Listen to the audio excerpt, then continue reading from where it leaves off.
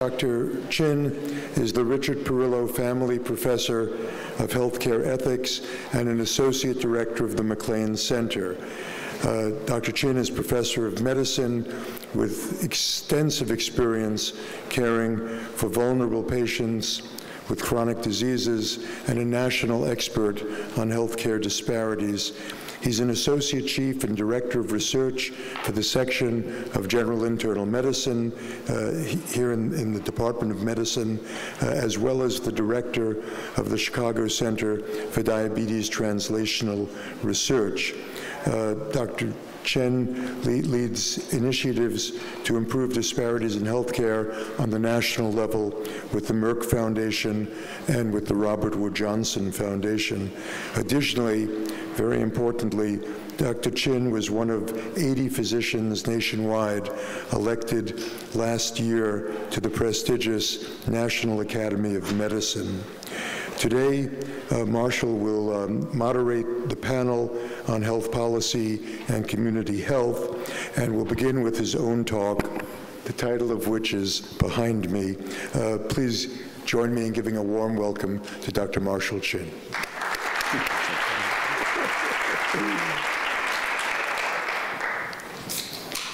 Well, thank you all for being here. This is the 4:15 session on Friday, and so you guys are the loyalists and the hardcore here, so thanks so much for hanging out with us this last panel.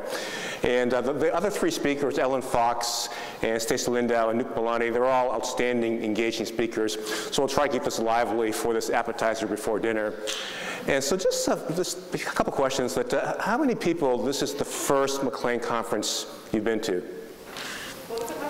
The first MacLean conference you've been to, and let me preface also by saying that this is the 4:15 session, so you can't raise your hand. You got to respond with noise in terms of clapping or saying yes. Okay. So how many people is the first time at a MacLean conference? Okay. Yeah. And how many people? This is more than the first time they've been at a MacLean conference. Woo! Okay, great. Yeah. And how many people are enjoying this conference? You can do a lot better than that. That we've had some great speakers, and it's incredibly important for Mark that you are enjoying this conference. So who here is having a good time in this conference?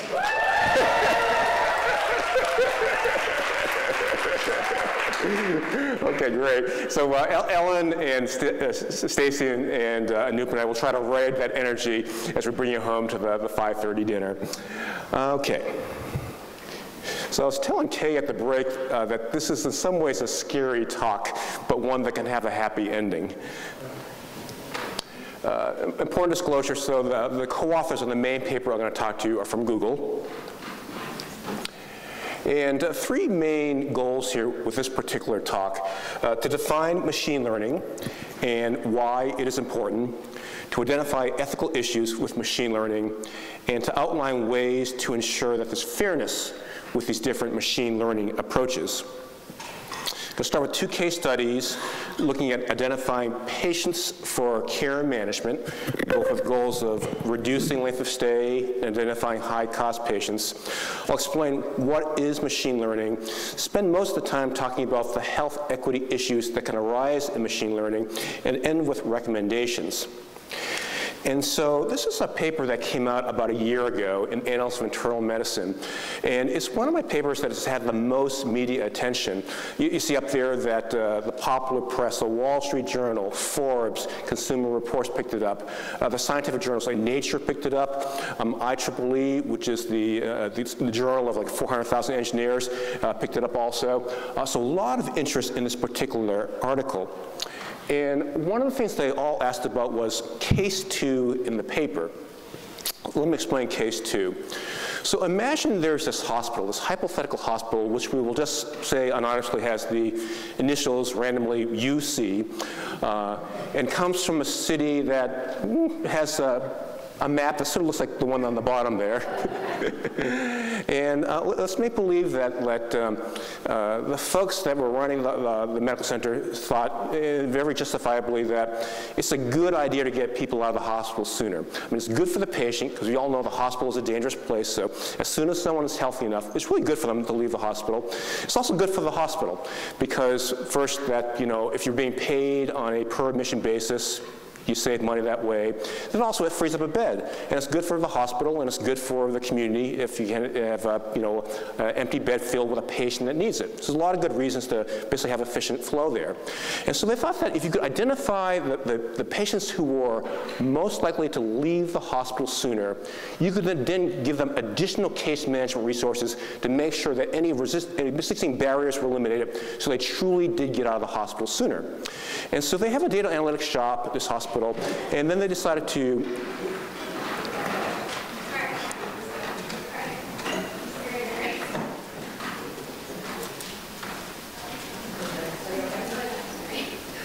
okay, yeah, we're all good. So no problem, we're all good. Okay.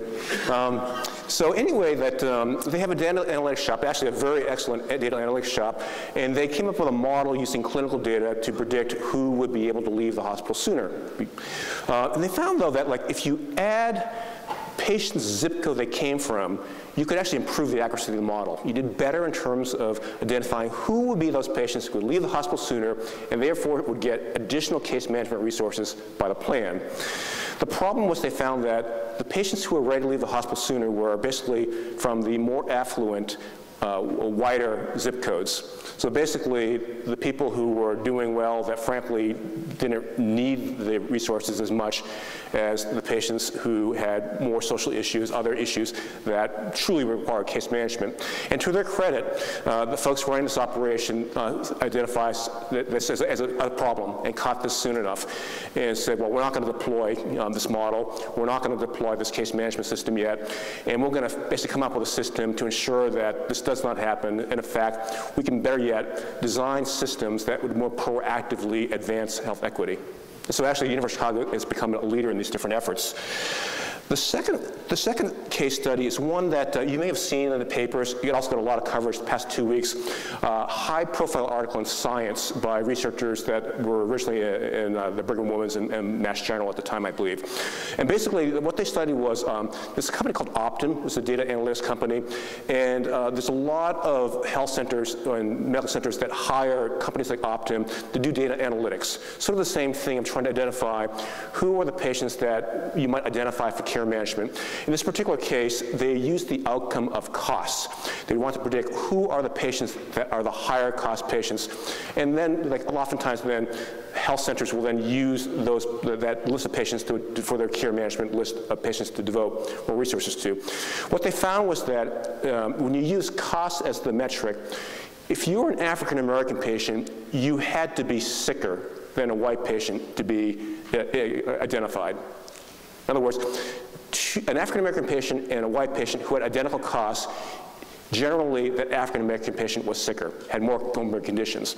And you sort of think that through, and it probably has to do with well, we're not spending as much money on African American patients in terms of either their barriers to access or maybe this differential care once people enter the system. So a problem. And this is like the tip of the iceberg. So Optum's analytics affect millions of patients, and it's probably not just Optum's analytics, all the other companies too. So literally, the estimate was a couple 100 million people in the country are affected by algorithms like this, which are biased.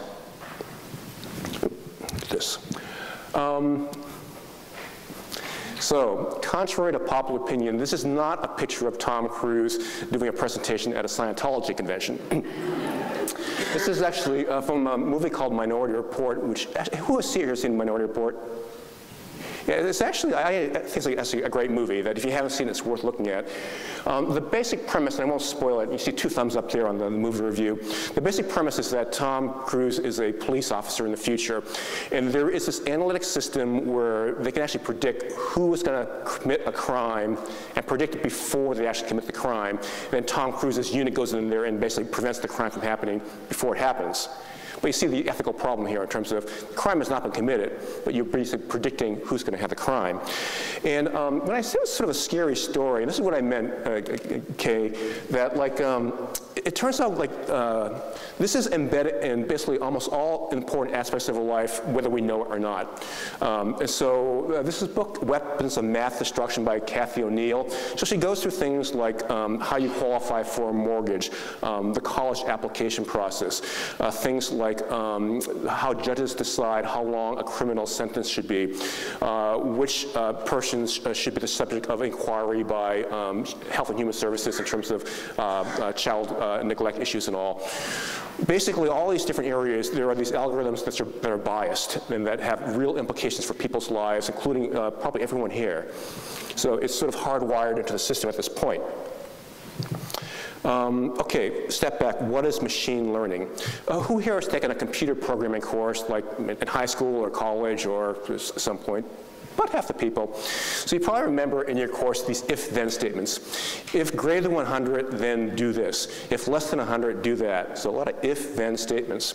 Machine learning takes it to another order of complexity. So basically, your mapping is learned by the system given only input examples represented through a set of features together with their desired outputs referred to as labels.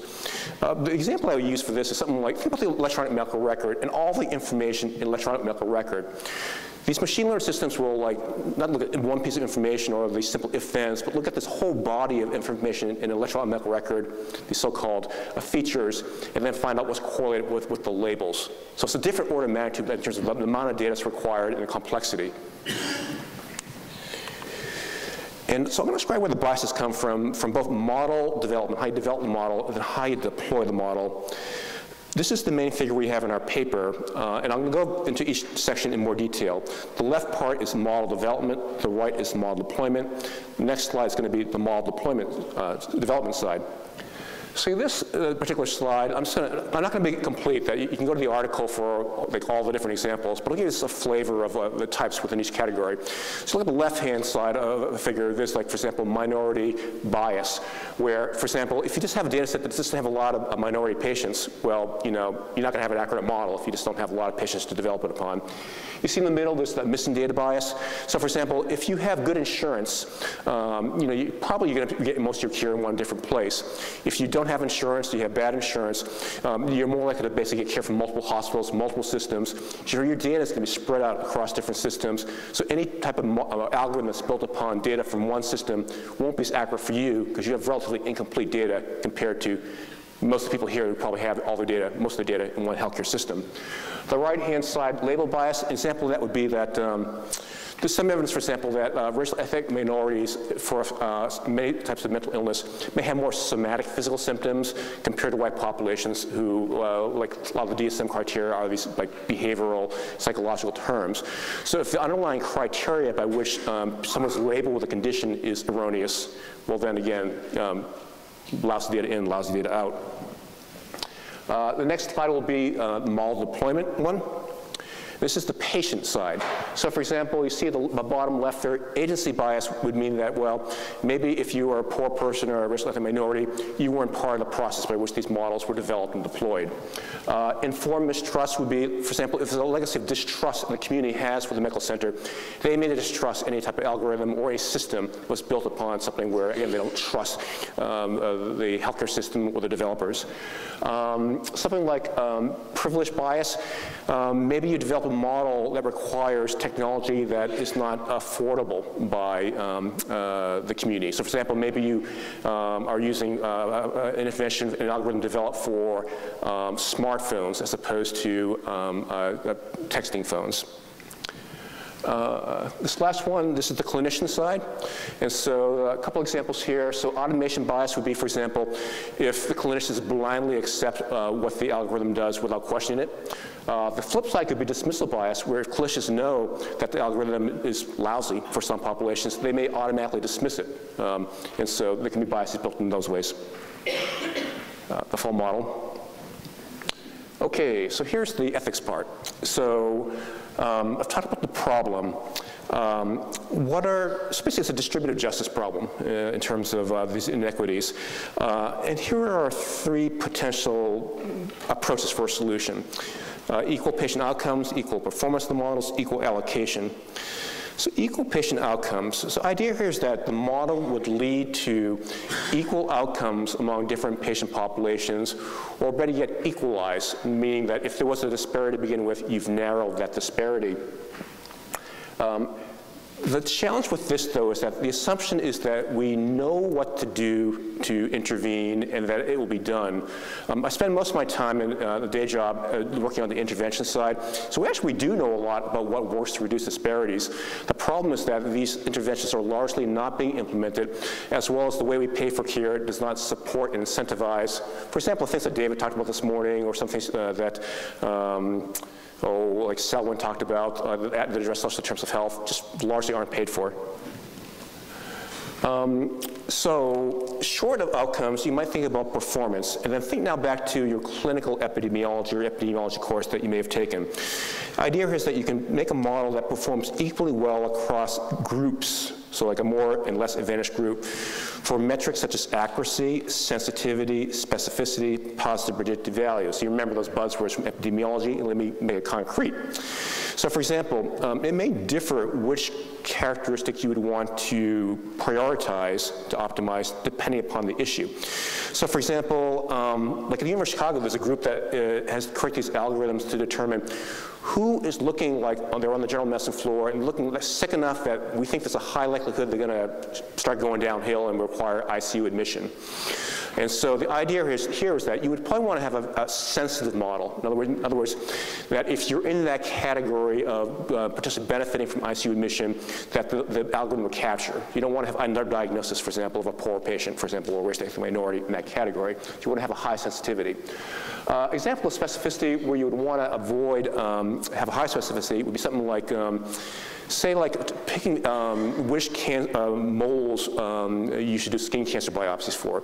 You don't want to have a high false negative rate, because otherwise you'd have like a lot of unnecessary biopsies in your disadvantaged population.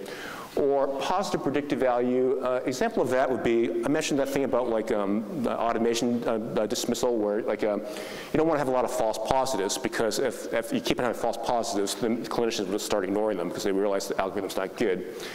It's important enough that equal performance does not necessarily equal outcomes, because there's a lot that happens after like a clinician will be fed the information. So again, equal performance does not necessarily equal outcomes. But again, so it's complementary to an approach that emphasizes equal outcomes. The third approach I'll discuss is equal allocation. So getting back to that University of Chicago example of like, remember the case 2 where they talked about like trying to allocate more case management resources to the people that you thought would leave the hospital sooner. So it's the issue of like who would get the case management resources. So basically you can pick cut points for who qualifies that would ensure that, well, for example, in this case, like, if you're from, a South Side African neighborhood, you have equal access to an allocation of that case management resource as if you're coming from like an affluent white suburb. So you could do that. But keep in mind too that this does not necessarily correlate with actual need. In other words, you could pick a criteria for who would get then like the care management resources, but again, it doesn't necessarily correlate with need. So the example I'm going to give you is like, like coronary artery disease and cardiac procedures. So there's some like literature that indicates that if anything, like white people get too many unnecessary cardiac catheterizations. And so for example, if you were to create a system to equalize that and make sure that more African women who are getting fewer of these catheterizations actually get the same rate as white patients, you could equalize that, but you actually may be getting them equal access to an unnecessary procedure. So I'll say that it's not a clean in terms of what's the best way to do this. It has to be sort of thought through. So it's no cookie cutter solution, but I would argue that like if you start like thinking about the examples I went through, you can actually think about like just rational ways to sort of think things through. And so in practice, if you have sort of a good team of people sort of thinking this through, you can probably come up with a reasonable actual set of choices of solutions for coming up with both a reasonable algorithm, cut points, and ways to allocate. So I'm going to buzz through this so we have some time for question and answers. Recommendations. Basically, the major point is that at each step of the process, from developing to deploying the algorithms, you can design ways that basically intentionally ask, are we introducing an equity problem? And basically, or better yet again, can we proactively advance health equity? So for example, I'm going to highlight like the bolded parts here. When you think about the goal of the algorithm, you should review with diverse stakeholders, including patients, to ensure that the goal makes sense. So for example, I would argue that when you have like Optum picking like cost as the major metric as opposed to a health outcome, I would guess that like patient groups would say this does not make any sense, and would push for the more worthy goal of patient outcomes and patient health outcomes as a metric. Discussing the ethical concerns, deciding which groups are the vulnerable groups, making sure the data is not biased. The training data or the data that the algorithm is developed upon, making sure there's adequate representation of the vulnerable groups within those data. Talking about the fairness goals that we have discussed. And then once you think about deploying the model, then just tracking it to see whether you're running into problems with different metrics. So for example, looking at, well, is there some type of disparity in who's actually receiving the resource, for example? Does the deployment data that you're actually implementing the algorithm on, is it similar enough to train data that is a valid algorithm? Is the algorithm useful to clinicians? And this actually recommend before we actually launched the algorithm, again, touching bases with all stakeholders. And again, once you actually deploy the model, systematically monitor it with these metrics over time, you need to think of a clinical trial to formally study whether it improves outcomes or not, and then, of course, then getting feedback periodically from clinicians and patients. So I'll end with this slide that there was a editorial from a Stanford group that accompanied our paper, and I love this quote, which was maybe like in their last paragraph. The only solutions is to apply to artificial intelligence algorithms the very thing they are designed to supersede, human intelligence. So maybe that's one of the themes of today in terms of the importance of the human touch, human communication, the human person. So even with a high-tech thing like machine learning, you got to insert the human judgment in there to make sure that there aren't these problems that arise, and again, to design them in the best possible way. So that's my talk. Thank you very much. We've got about a minute then for question and answers, and so maybe if people would love to answer questions.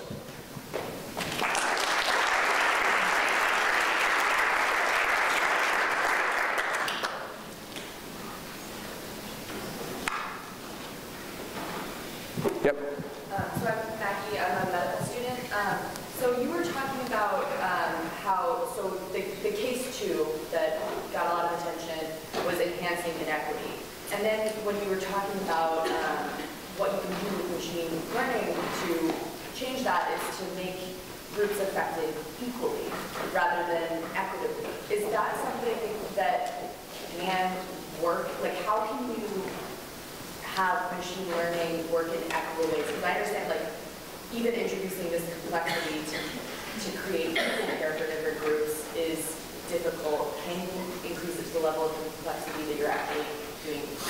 Yeah, so the question was, like, I'm not framing this way, so this is the question is, like, this is complex. Using the University of Chicago example, how can you actually sort of address this in a way that addresses that complexity? So let me actually sort of finish the story, like what actually happened afterwards.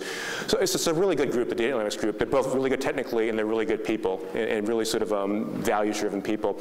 And so, again, they were horrified when they found out what was happening.